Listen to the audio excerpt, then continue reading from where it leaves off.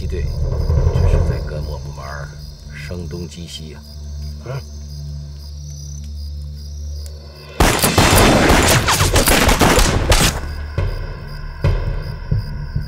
队长，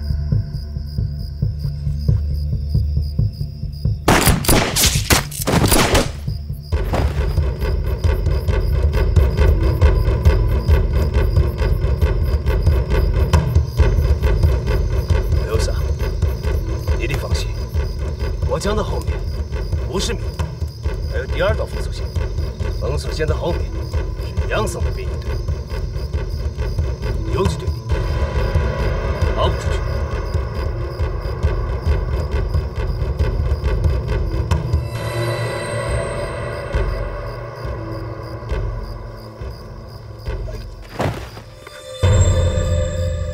姐妹，撒手！现在不能冲。镇江是俺兄弟，你要不撒手，俺就锤死你！撒手！撒手！不能去啊，队长！队长，大哥，不能去啊！这不能白死！俺没死！大哥，镇江，俺没死！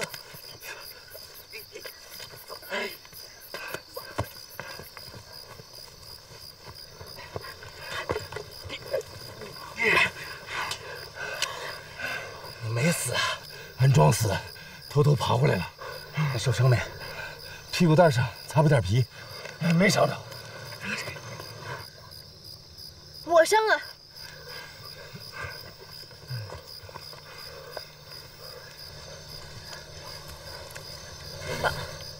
谁干的？谁干的？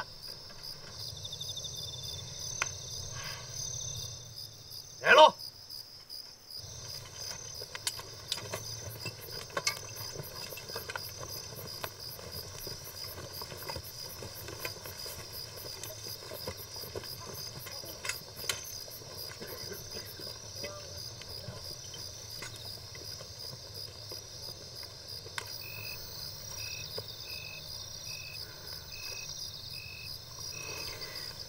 姐妹，俺给你念念。镇江，啊，火队那边什么情况？你能看清楚？啊，火墙后头几十步远还有一道封锁线，硬冲不过去。要俺说，就跟他们拼了。小鬼子一边围俺们，一边宰俺们，俺们成圈里的鸡鸭了。就这么死了，太窝囊了。可是杜政委命令咱寻找缝隙，分散突围。对，越是这种时候啊，俺们越得听上级的指挥。缝隙，缝隙在哪里啊？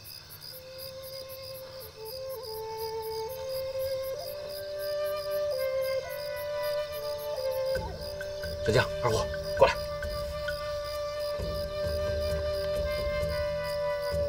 先甭管缝隙在哪儿，反正现在这样不成。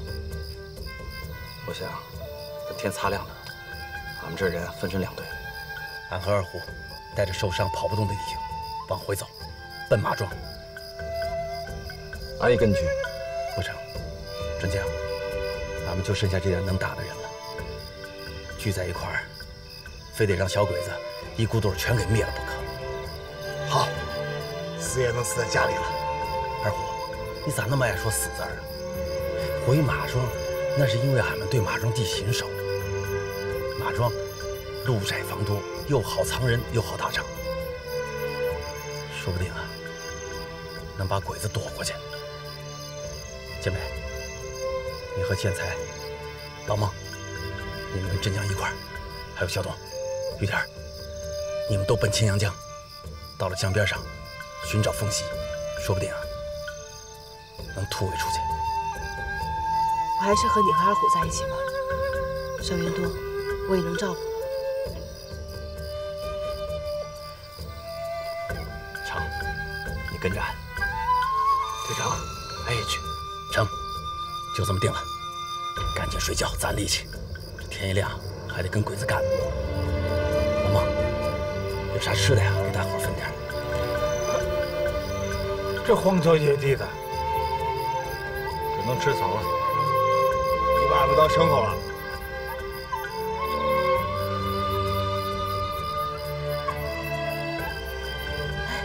我们种的山药地就在这儿。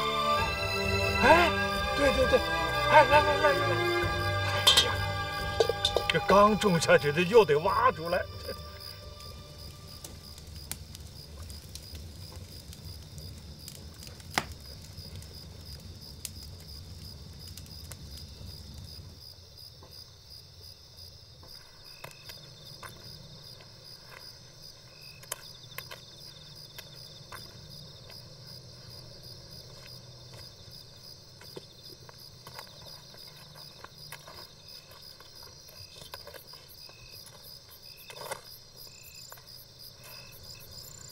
建梅啊，常云秀不在，过了这个村就没有那个店喽。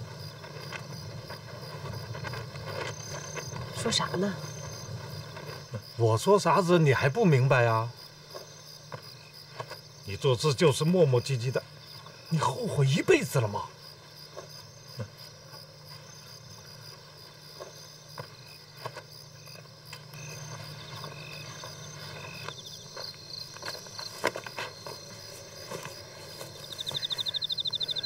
队长，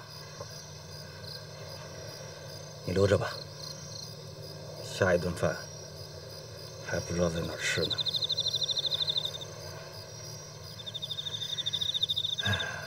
要是不打仗的话，今天晚上你就和常云秀睡在一个被窝里了。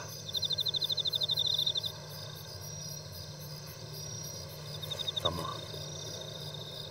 这事儿啊，是俺娘瞎折腾，打今儿起不许再提了，啊！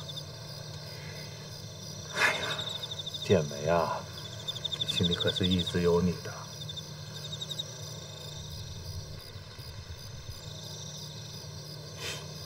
队长，我说句实话，你什么都好，就是这点不行，自己的事情拖拖拉拉的。你说嘛，这么好的媳妇儿丢了多可惜嘛！明天说不定我们都要光荣了。你们两个的事情还是说清楚。要是我呀，死了都闭不上眼呢。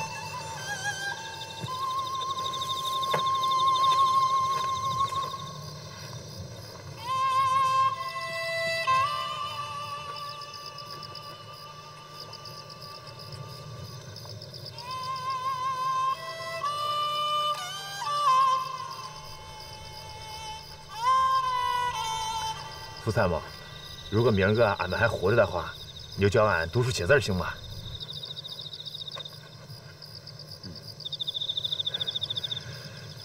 俺也要做个像你这样的人，有文化，能读书。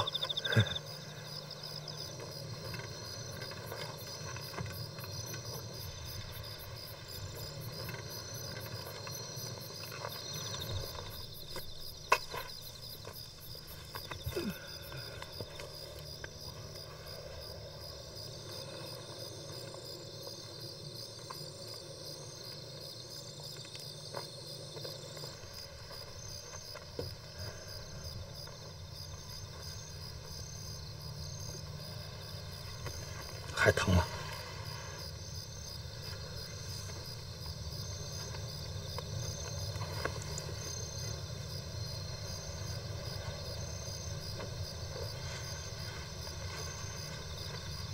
姐妹，俺心里有几句话，今儿晚上俺想问明白了，不然天一亮是个啥情况，俺心里还真没准谱。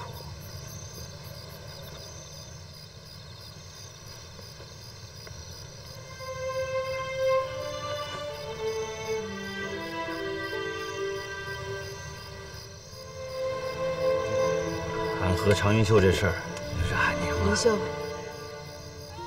你就是个好姑娘，你和她的事儿跟我没关系。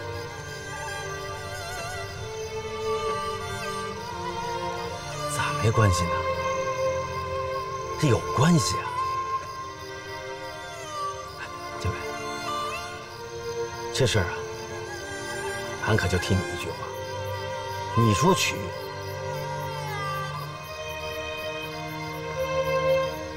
反正你说不娶，俺一定不娶。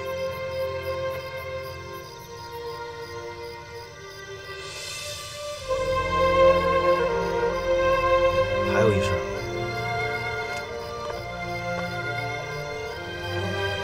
俺一直就不明白，马英咋就不如那刘宗正呢？打枪俺比他大不少，年纪俺比他年轻啊。鬼子来了，俺抗日，他当汉奸，哎，俺哪点比不上他呀？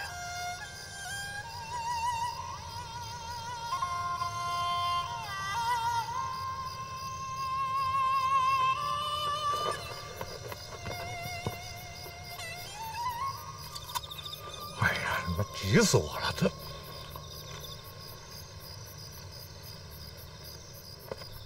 俺老，俺熬不过今晚了。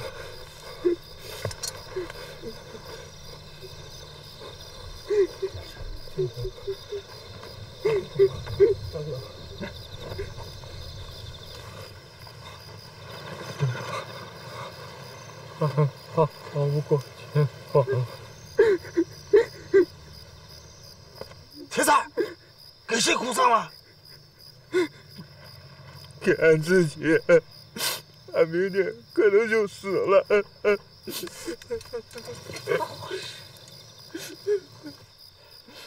死就死了，咱死了也能名垂千古，也能变成英雄好汉。俺不想名垂千古，俺就想活下去。俺家里还有老小的。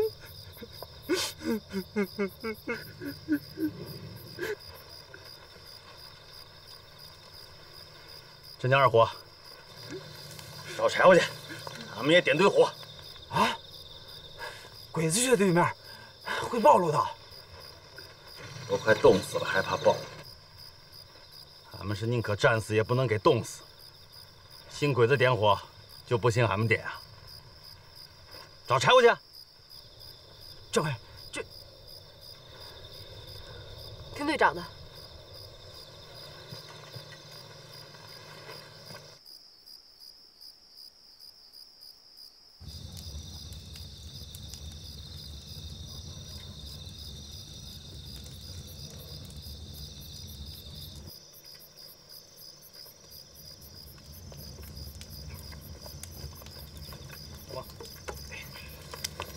来，都过来靠近火。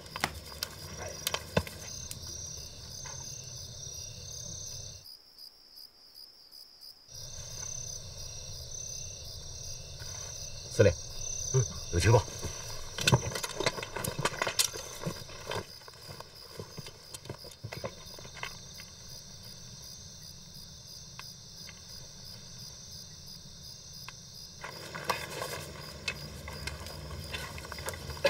往前坐，靠近火。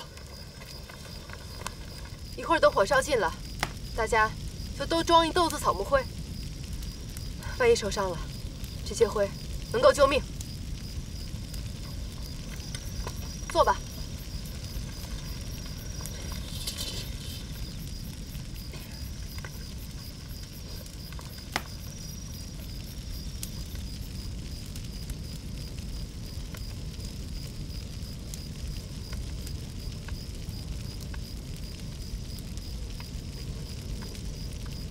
他姥姥的，小鬼子不让俺们睡觉，俺们也不让他们睡，让他们瞧瞧俺们八路军游击队的胆气。老孟，走，打快板，给他来一段。没带，敲你那破锅。哎，对。哐的兵，哐的兵，哐的兵，哐的哐的兵，哐。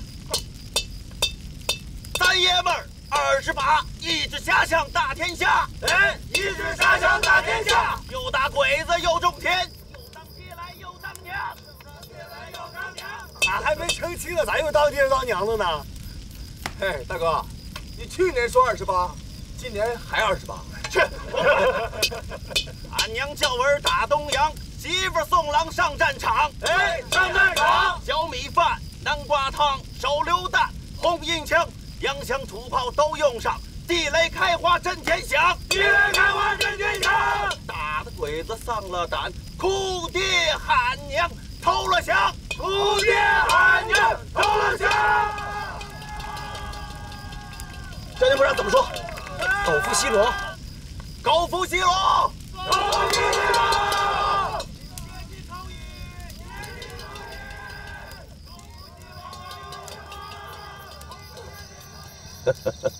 八嘎，发音太不标准了。司令，我看不如打几发炮弹给他们尝尝。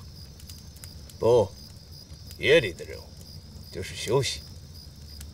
这些游击队有点意思。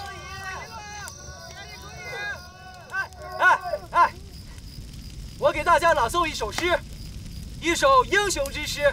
好，鼓掌。好。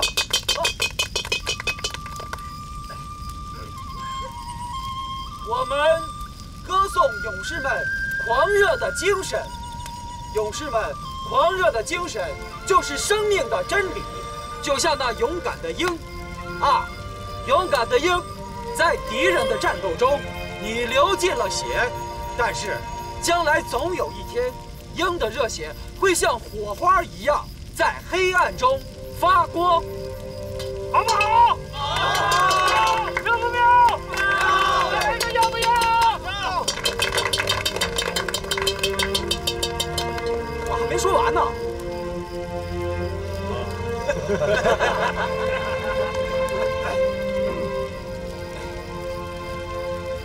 勇敢的鹰，你将被那自由狂热的渴望燃烧起来。我们歌颂勇士们那鹰一般狂热的精神。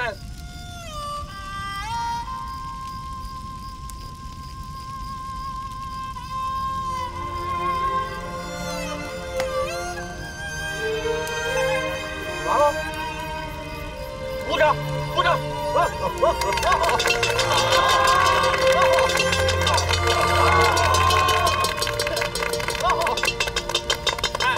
哎，苏参谋，那啥意思啊？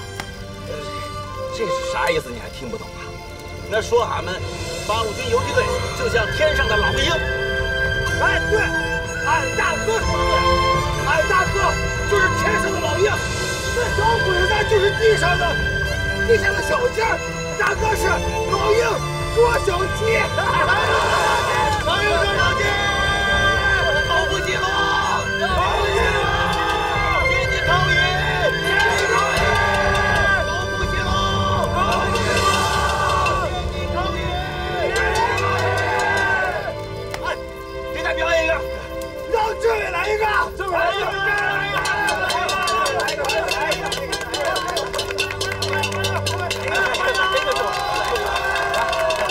来一个吧，哎，对，来一个吧。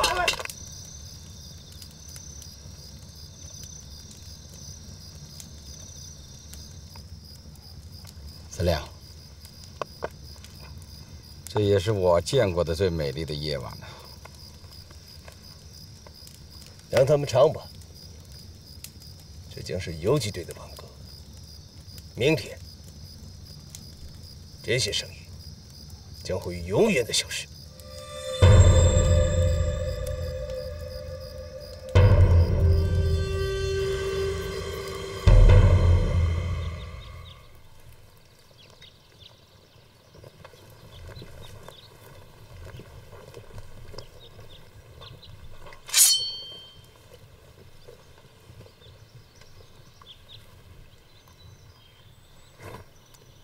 又让他们跑了。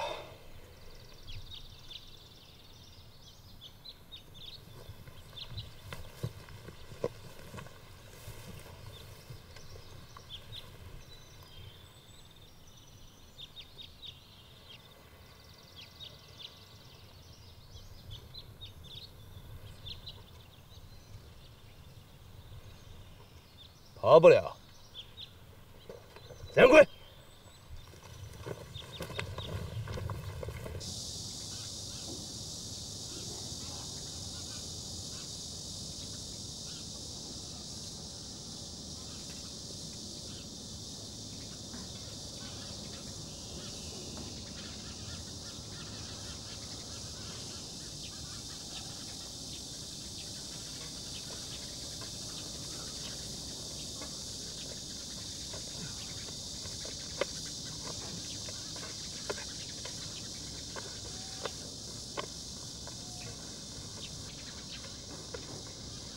还是俺们马庄吧？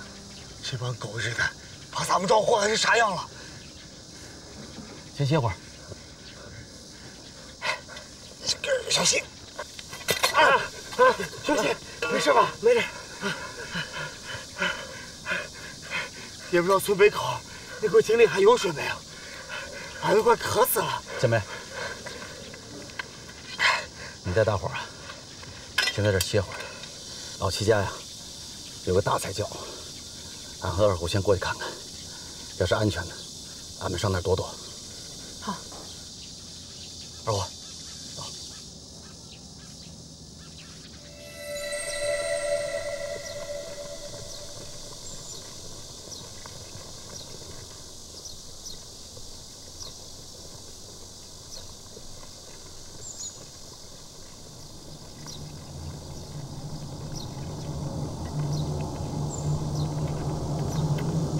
飞机，飞机，快迎宾！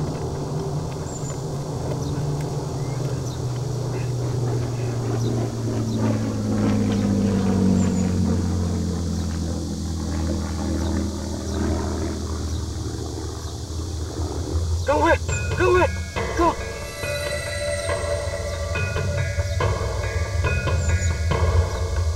我的妈！啷个搞起的嘛？ 全中华的鬼子兵都跑到这里来了，嗦！谁来去？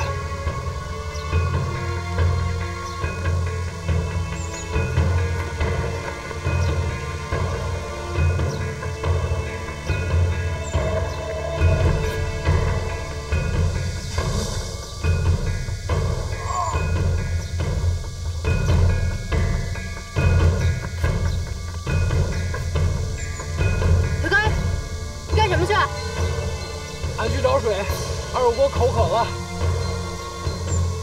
快点，快点回来！别打。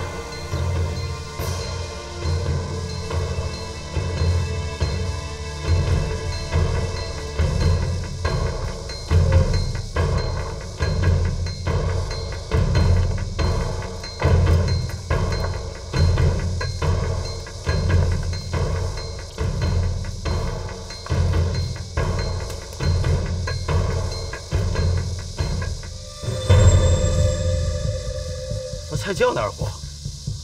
在那边吧？啊，对吧？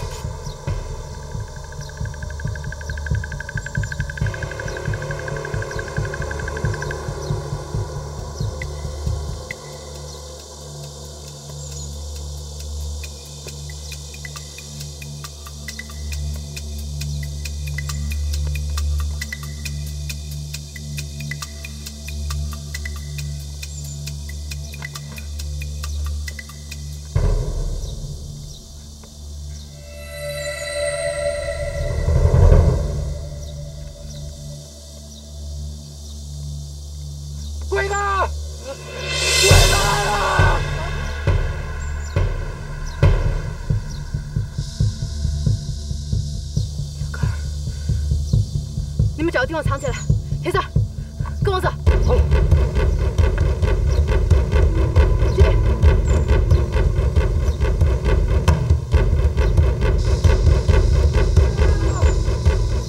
小根儿，鬼子，鬼子，鬼子来了！鬼子，鬼子，鬼子，鬼子来了！鬼子！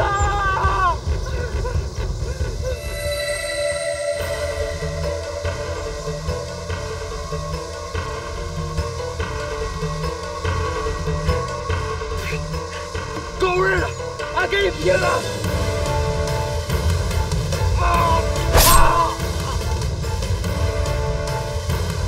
狗日的，再来一枪！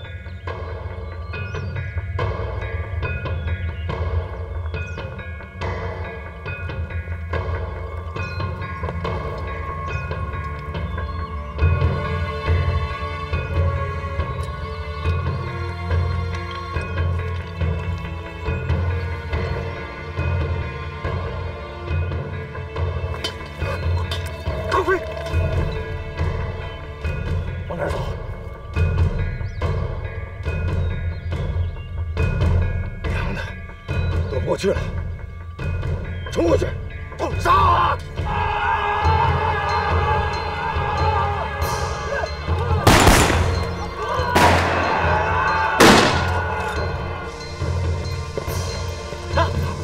咋了？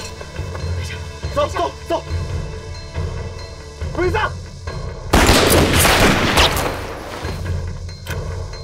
走了！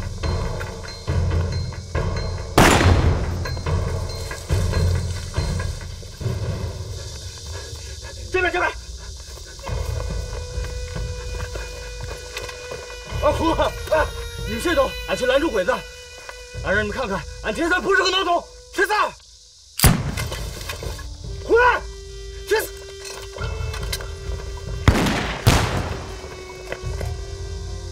好兄弟。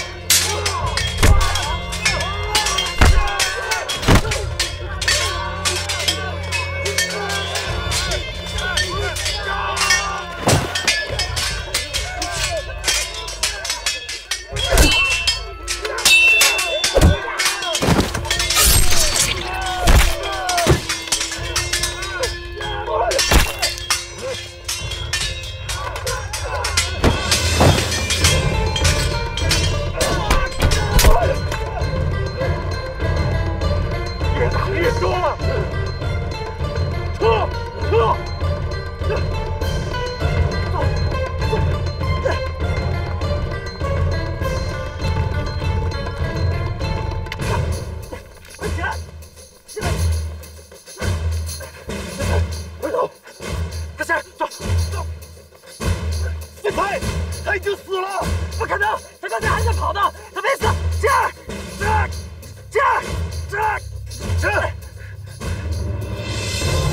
你看，他早就中枪了。快走！快走！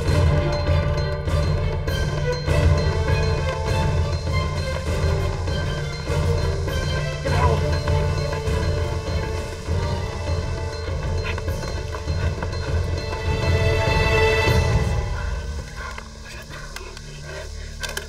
俺看看，二虎怎么会？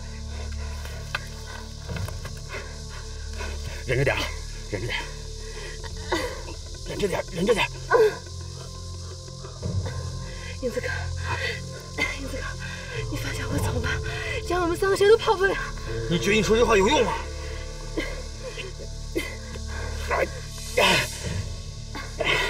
姐妹，你把心放在胸窝窝里啊。这啥地方？这是俺家，俺还能让鬼子给赶上啊！二虎，看着姐妹，俺走了。英子哥，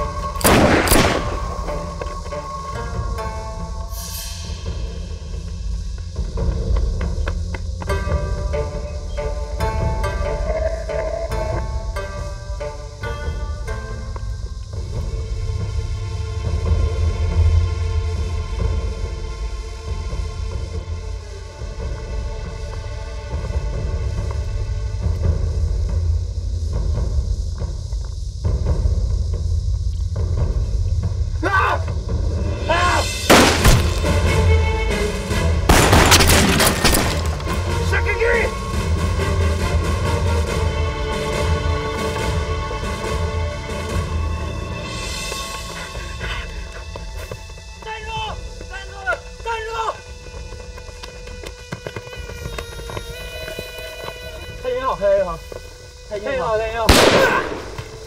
抓住他！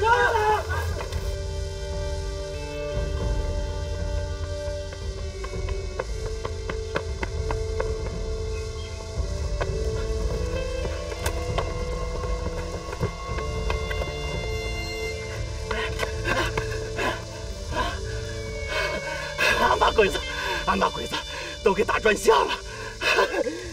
姐妹，你别怕啊！咱把东南西北的鬼子都往北边引，一会儿啊，俺们就往南边偷偷的跑出去了啊！单着，二虎，哎，大哥，干了！不行，这样他早晚会被鬼子打死。不能连累他，不能连累他。不行，站着，别让动。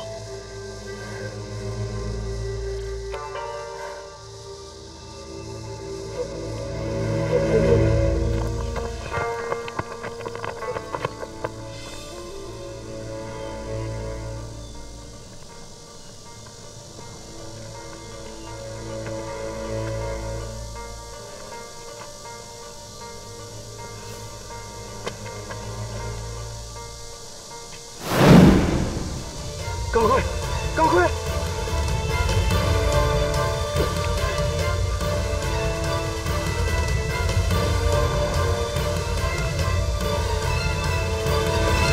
娘的，没路了！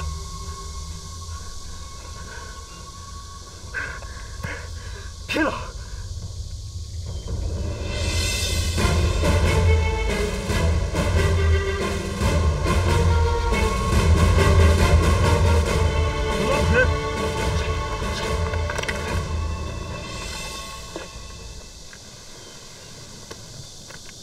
你是谁？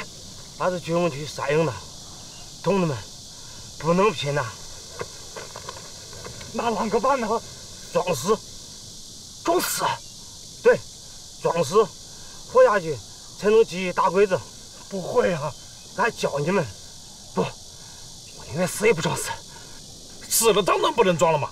同志，你就教我们装死吧。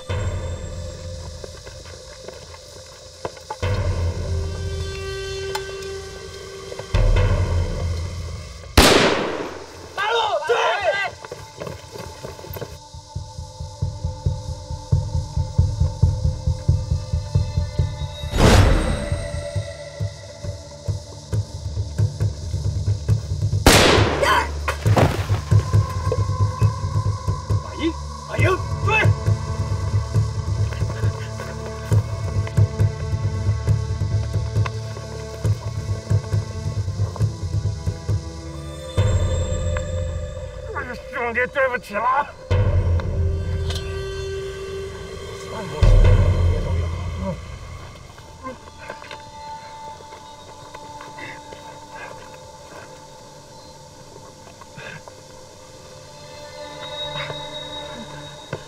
你那不懂，你那不懂，这个大礼不能露在外面啊！大腿要是伤了，人就不懂了。要伤要敌人伤肚子，啥肚子？肚子最耐伤，不吃药就能好。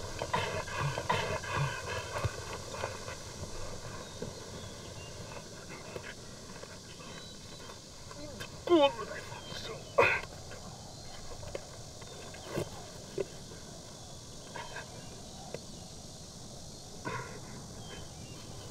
哎，一会儿鬼子是步枪还是筒子刀啊？最好是打枪，身上多落点尸体。 打不疼，不过鬼子为了省子弹，一般是用刺刀。要是扎中了，千万别吭气，等他们走了再好。走，快，鬼子要来了。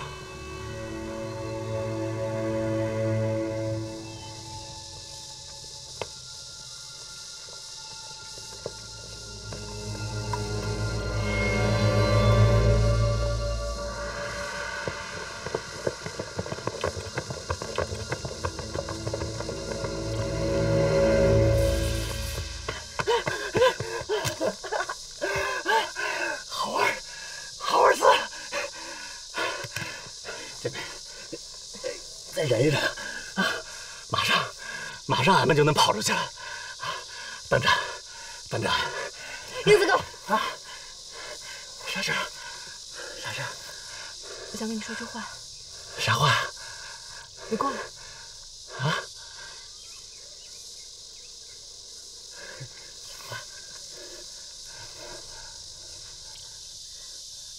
英子哥。哎。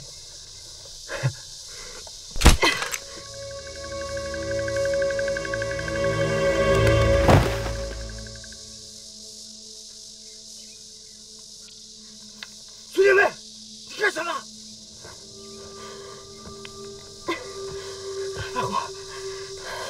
只要我们3个谁都跑不了，你带着英子哥马上离开这儿，快！啥？你带着他马上离开这儿，快！你咋办？别管我！站住！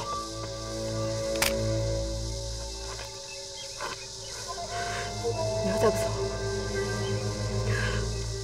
我就开枪打死我自己！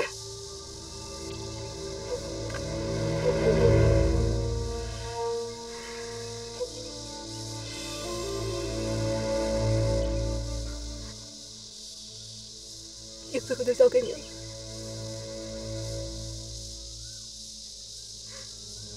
走。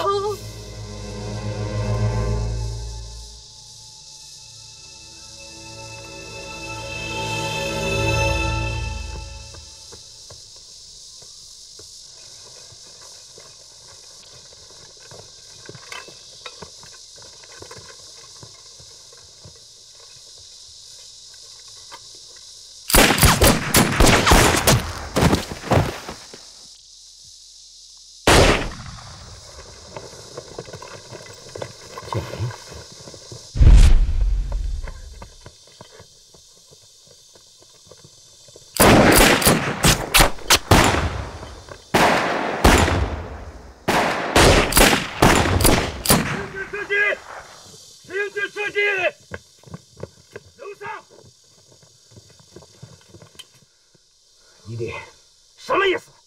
司令，那是我妻子。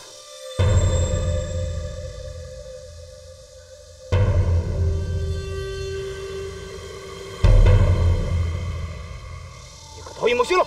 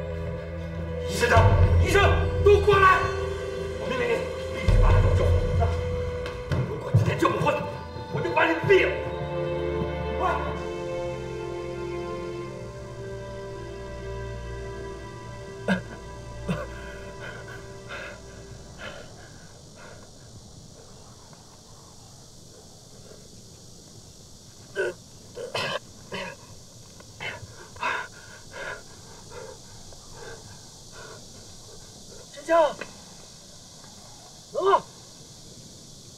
你瞧，还有活的吗？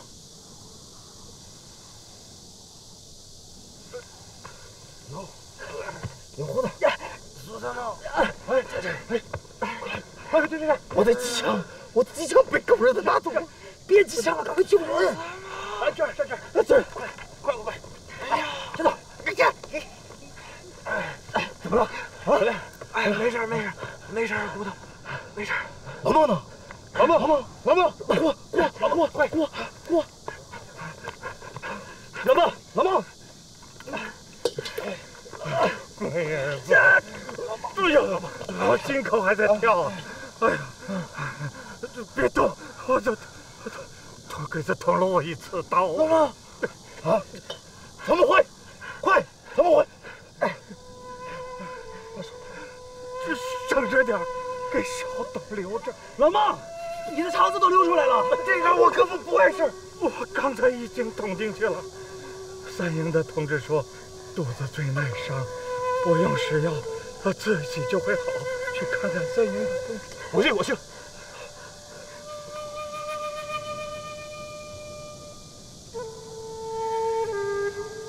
他已经死了，我们快点走吧。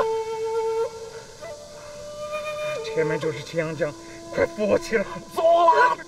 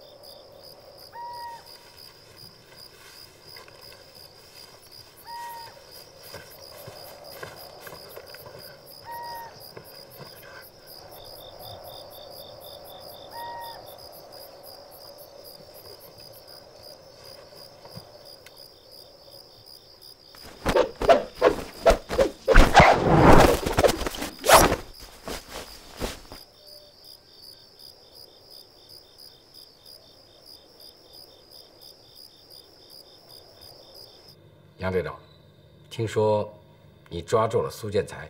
是的，有这事儿。怎么，连队长是不是又想要人呢？对。连队长，你这可有点欺负俺了吧？苏建才，什么你干活？司令，苏建才是当初县维持会长苏金荣的儿子，曾经是我的副官。受人蛊惑参加了游击队，此人性格比较软弱，我认为可以对他进行策反，以便为我们效力。连队长，苏建才跟俺可是不共戴天的仇人，你别难为俺啊！杨队长，私仇不可以公报。司令，虽然我们这次铁壁合围，重创了八路军，但是以我的经验和八路军的一贯作风，他们很快就会死灰复燃。所以我想借这个机会，如果我们在游击队内部安插上我们的人，将来必定会以最小的代价取得最大的战果。苏建才是最合适的人选。连队长，俺知道你与苏家有旧，俺觉得你这是以公无私吧？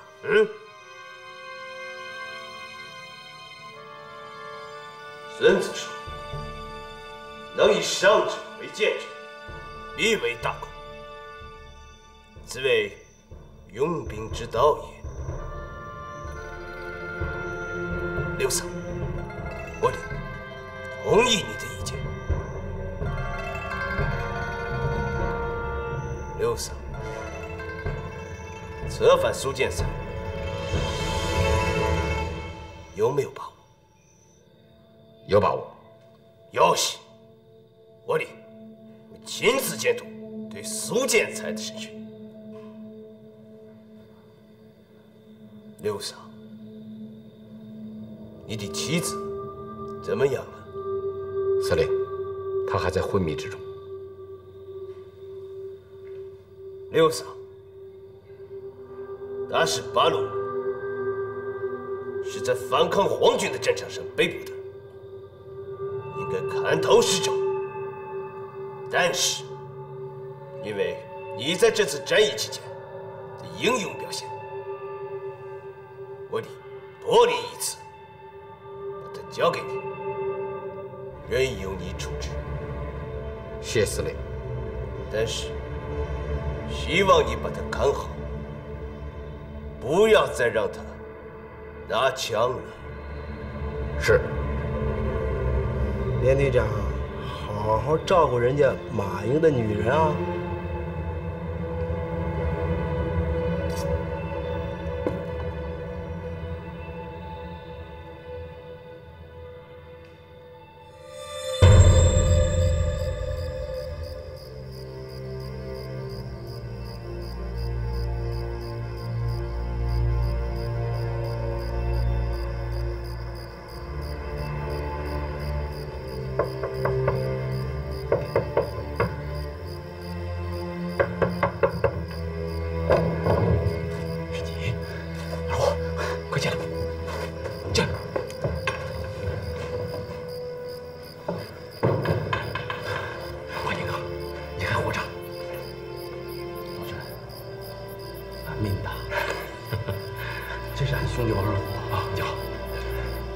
里面请，走。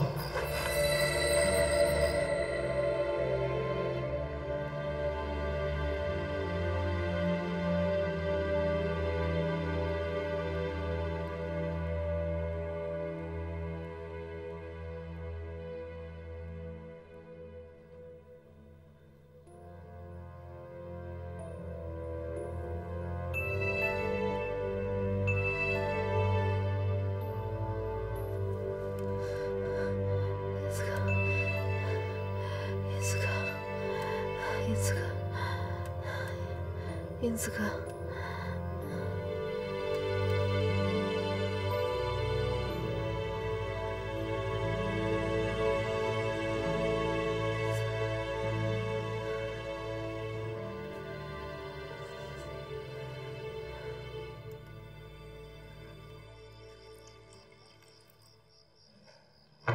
老郑，这回俺们给打惨了，这小鬼子用的啥招数啊？这次扫荡跟以往不太一样，叫做铁壁合围。啥铁？铁壁合围？对。鬼子这次啊，从关东军调来了3万多人。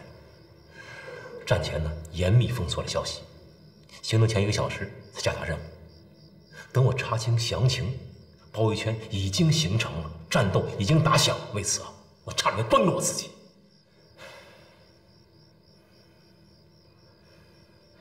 老詹，这事儿也怨不得你呀。我看鬼子是让俺们给他急了，想给俺们来一个傻大姐拔眉毛，连根儿拔，是俺们太大意，这回吃大亏。哎，杜政委有啥消息吗？啊，他已经安全突围了。这杜政委啊，和其他地区突围出来的同志，目前呢隐蔽在城北一带的村子里边，等待着鬼子撤退以后，再重新集合。好。不过俺们就得哑巴逮驴，闷着头干了。老陈，苏建梅同志可能让敌人拿活的了啊！你那有消息吗？我没听说呀。这次被俘的同志有上百人，都关在宪兵队里边。要不这样吧，我想法去打听打听。那你看能不能给俺们俩弄2身便衣队的衣服，俺们也出去走走，咱们分头查查被抓同志的下落。好，这没问题。还有，俺们俩人现在只有1支枪，能不能再给弄支匣子枪？好。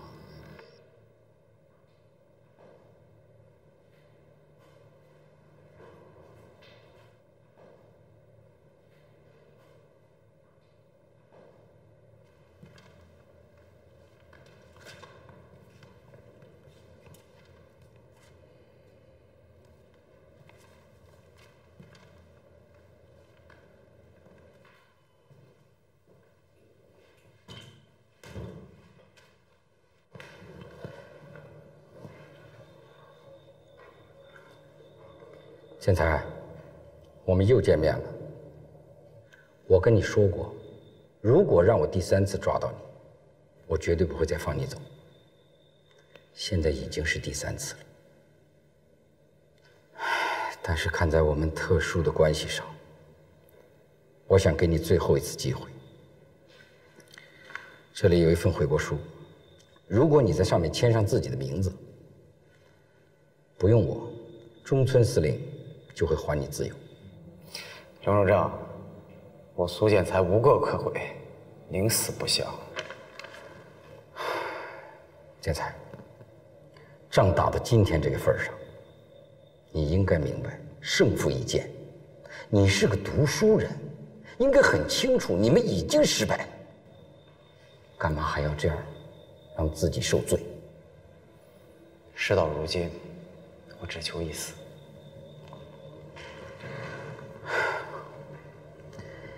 你以为不怕死就算得上英雄，对吗？我不是什么英雄，那些死去的同志才是英雄。我只求跟他们一样。不，死了还算什么英雄？现在这么一个乱世，人命不值一钱，死算得了什么？我告诉你，什么叫英雄？能够在艰难困苦的条件下坚持生存下来的人，能够忍受辱骂、委屈，甚至是冷眼、仇恨，继续能够生存下来的人，才是英雄。你不配跟我谈什么是英雄，你是汉奸卖国贼。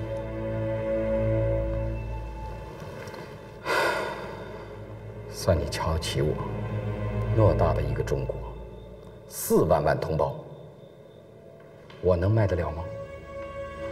再说了，卖国对我刘忠正又有什么好处？我完全可以不当这个汉奸，我可以远离战争，可以跟你二姐成家生子，安居乐业。你怎么过与我无关？我只愿为抗日而死。抗日，你们抗得了吗？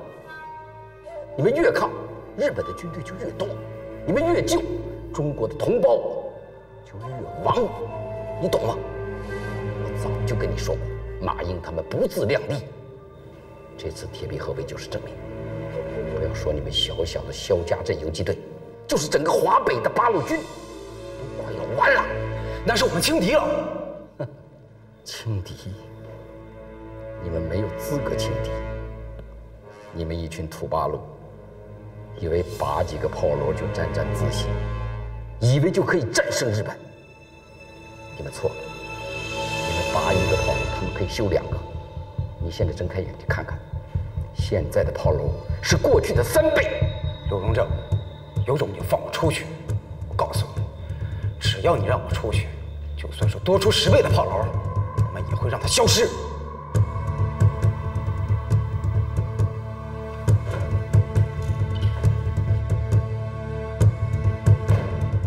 司令，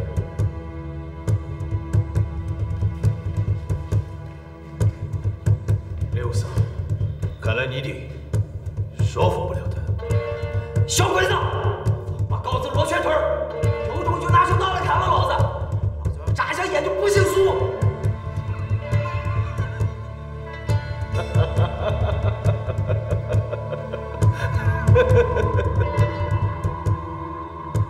死是一种享受，你的没有这个福分。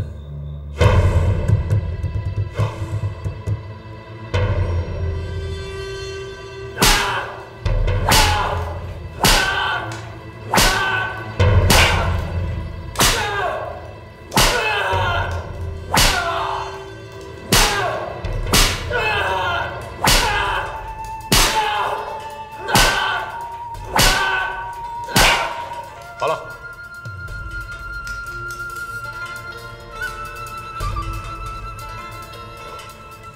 建才，悔过书就在桌上，签个字，你就可以不受这份罪了。否则，还有几十种刑具在等着你。兴百姓苦，亡百姓苦。你们游击队越是抗日，老百姓就越加受苦。当初你跟马英如果听了我的话，就根本不会有日本人的铁臂合围，也就不会死那么多的中国人。